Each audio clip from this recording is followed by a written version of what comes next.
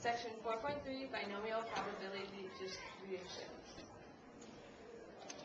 The formula for the distributions are P of x equals the combination of n and x times p to the x power times q to the n minus x power.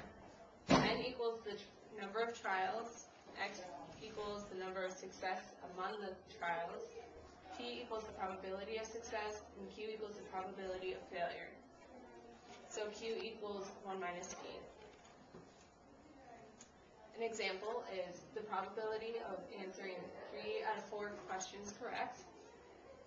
N equals 4, x equals 3, p equals 0.2, and q equals 0.8. So you have p of x equals 4 combination of 3 times 0.2 to the third times 0.8 to the 4 minus 3. So you get 4 times 0.008 times 0.8, and that equals 0.0256.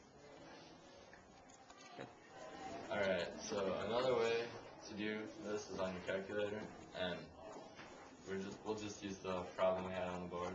And you go second, and then you hit bars, where it says distribution up on top, and then you go down to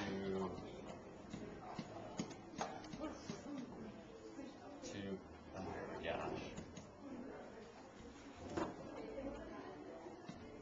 to binomial PDF, and then hit enter, and then you go 4 for your number of trials, and then you go 0.2 for your probability, and then you put your number of successes in, which was 3, and then you hit the parenthesis bar, and then you push enter, and then that gives you your answer.